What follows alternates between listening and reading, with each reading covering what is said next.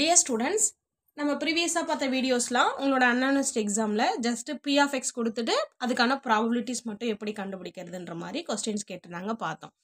இதே geometric டிஸ்ட்ரிபியூஷன்ல real life problems வந்ததுன்னா அதை எப்படி சால்வ் பண்றதுன்னு பார்க்கலாம்.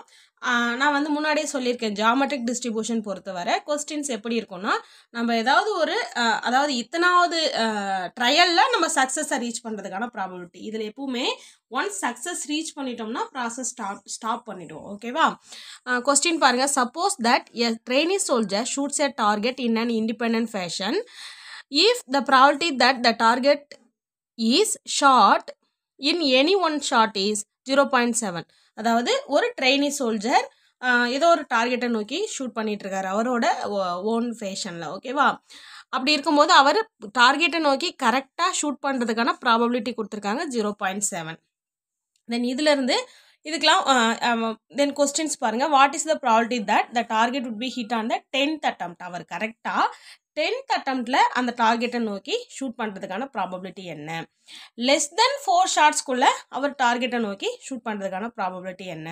அடுத்தது ஈவன் நம்பர் ஆஃப் ஷாட்ஸில் மட்டுமே டார்கெட்டை நோக்கி ஷூட் பண்ணுறதுக்கான ப்ராபபிலிட்டி என்ன? அடுத்து average number of shots needed to hit the target. அதாவது ஆவரேஜ்னா என்ன அர்த்தம்? மீன். ஜியோமெட்ரிக் டிஸ்ட்ரிபியூஷனுக்கு மீன் என்ன? E of x is equal to 1/p நம்ம கண்டுபிடிச்சோம். ஜஸ்ட் 1/p போட்டால் போதும்.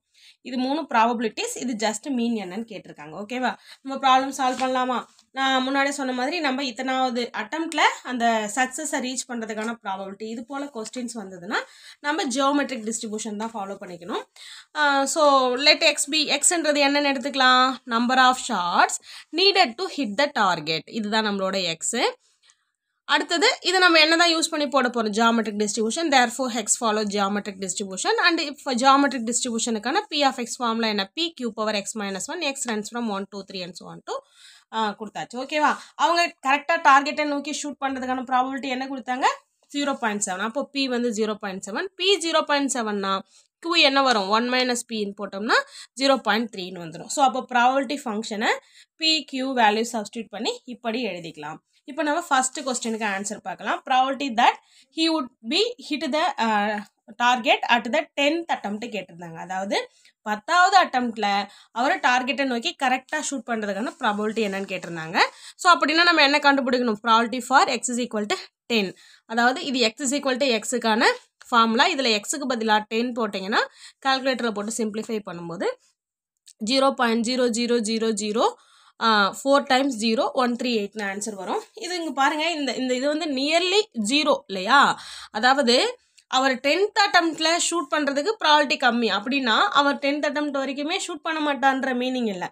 அவங்க கொடுத்துருக்க ப்ராபபிலிட்டி படி பார்க்கும்போது அவர் வந்து ஃபஸ்ட்டு 2 times ஃபெயிலியர் ஆகிட்டு கரெக்டாக 3rd டைமில் ஷூட் பண்ணுற மாதிரி இருக்கலாம். அவரோட வே ஆஃப் ஷூட்டிங் வந்து 2 தடவை ஃபெயிலியர் ஆனால் 3வது டைம் கரெக்டாக ஷூட் பண்ணுறவர். அப்படி பார்க்கும்போது 3 6 9ல் வந்து கரெக்டாக ஷூட் பண்ணும்போது திரும்ப 10th attemptல அவரோட ஷூட்டிங் கண்டிப்பாக ஃபெயிலியர் ஆக சான்சஸ் உண்டு. அந்த மாதிரி தான் இது. ஓகேவா?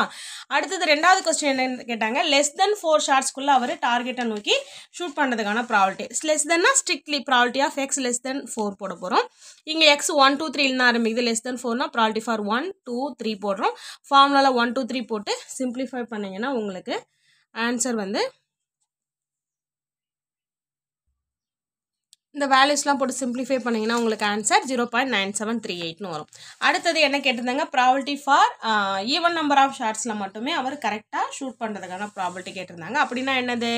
Probability for even number of ஷாட்ஸ்னால் x is equal to 2 x is equal to 4 x is equal to 6 x is equal to 8 இது போல் இன்ஃபைனைட் டைம்ஸ் அது கண்டுபிடிக்கணும். ஓகேவா? ஸோ அப்போ x is equal to 2 போடுங்க, 4 போடுங்க, 6 போடுங்க. இந்த ஃபார்முலாவில் 2 போட்டோம்னா 2 minus 1 1, அடுத்தது 4 minus 1 3 இது போல் வரும். இதில் காமன் டேர்ம்ஸ் என்ன இருக்குது? 0.7ம் 0.3யும் காமன் டேர்ம்ஸ். அது போக மீதி என்ன இருக்கும்? 1 + 0.3 ஒரு பவர் எடுத்துட்டோம் இல்லையா? அப்போ square plus 0.3 the whole power 4 plus 0.3 the whole power 6 and so on to infinity. இது போல் இருக்கும் இல்லையா?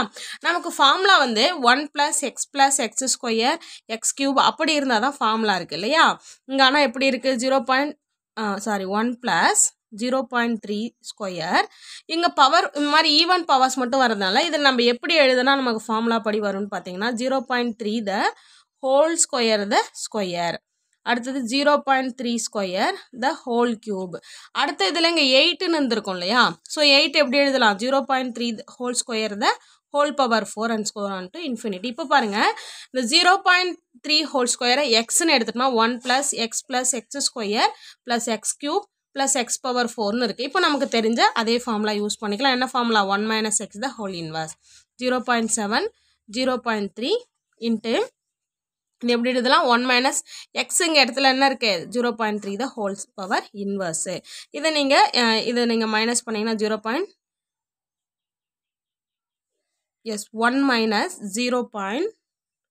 0.09 த ஹோல் இன்வர்ஸ்னு வரும். இங்கே வந்து 0.7 இன்ட்டு 0.3ன்னு வரும். ஸோ இதை நீங்கள் சிம்பிளிஃபை பண்ணிங்கன்னா இன்வர்ஸ்னால் இதை மைனஸ் பண்ணிவிட்டு இன்வர்ஸ்னால் 1/, போடும்போது 0.2307 வரும். ஓகேவா? இது வந்து third கொஸ்டினுக்கான answer. Next fourth கொஸ்டினுக்கான answer அவங்க என்ன கேட்டிருந்தாங்க? ஆவரேஜ் நம்பர் ஆஃப் ஷார்ட்ஸ், அதாவது E of x என்னன்னு கேட்டிருந்தாங்க. E of x is nothing but 1/p.